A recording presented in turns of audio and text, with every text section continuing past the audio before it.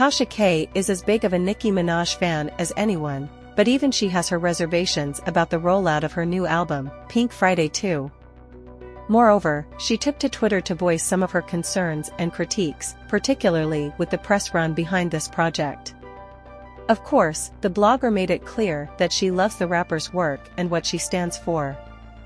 In fact, it's a big part of the reason as to why she would hold her up to a higher standard when it comes to what she represents, highlights, and platforms. Tasha thinks that Nicki could have done a better job of uplifting female voices in the media space, but chose not to for whatever reason.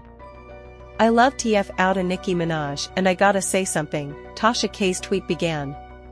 "Her press run is dope, but it would have been even more classic if she would have included a female media voice for the culture. I didn't see her sit down with not one woman in a male-dominated media industry. I'm not talking about me."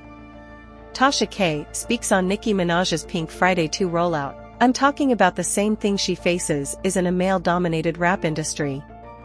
Tasha K continued. "Angela Yee, Sherry Shepherd, Jennifer Hudson, and at least one new media voice. Please Donnie forget the Barbies in media that have to fight for the same rights as you. I'm in Africa on my vacation. Don't forget about the female voices that disseminate too. If I'm wrong on this, and I missed something, I will apologize for my error." Overall, she's making quite an interesting point that others also levy at the Trinidadian MC when it comes to her rap collabs.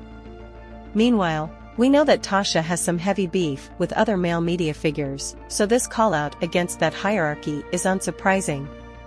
Still, what do you think about her comments on Nicki's treatment or alleged erasure of female voices in music coverage?